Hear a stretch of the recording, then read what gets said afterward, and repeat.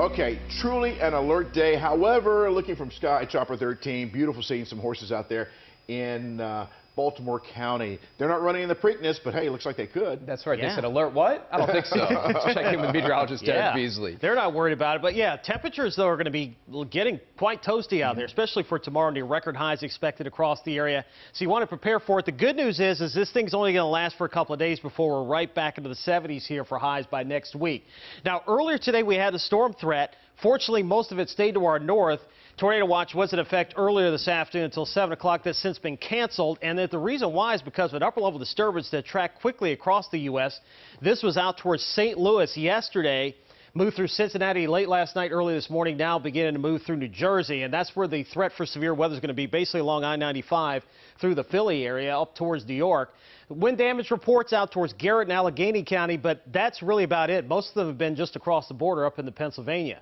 Temps, though, that's been the bigger story for us. We've been in the upper 80s to around 90 degrees. That's where we are right now with a heat index of 95 in Baltimore.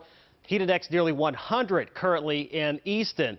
So temps through this evening into the 80s. South winds at about 5 to 10. Skies remaining mostly cloudy. Not concerned about rain or storms here for this evening, so you should be just fine. And it looks like tomorrow sunshine's going to be building in as high pressure aloft starts to crank up across the area. That combined with, of course, the sunshine is really going to cause those temperatures to ramp up here through the afternoon. We're expecting low to mid-90s, maybe some spots into the upper 90s here for tomorrow for the Preakness. It's going to be one of the hottest ones that they've had out there. With heat index values approaching 100 degrees. That's what it will feel like when you factor in the humidity. Temps overnight tonight into the 70s area-wide, so it's not going to cool off that much. And look at these highs here for tomorrow. 94 Easton, 96 for Baltimore, 97 down into the district, 95 for La Plata. And even on Sunday, temps into the upper 80s and lower 90s, but there will be storms moving in later, and it's with that cold front that's going to bring our temperatures back down into the 70s here for next week. Mostly cloudy tonight, 73. Light south wind tomorrow, 96. Near record high temperatures expected. The record high for Baltimore tomorrow is 96 degrees. Southwest wind at about 5 to 10. Here's a look at your first alert 7-day forecast.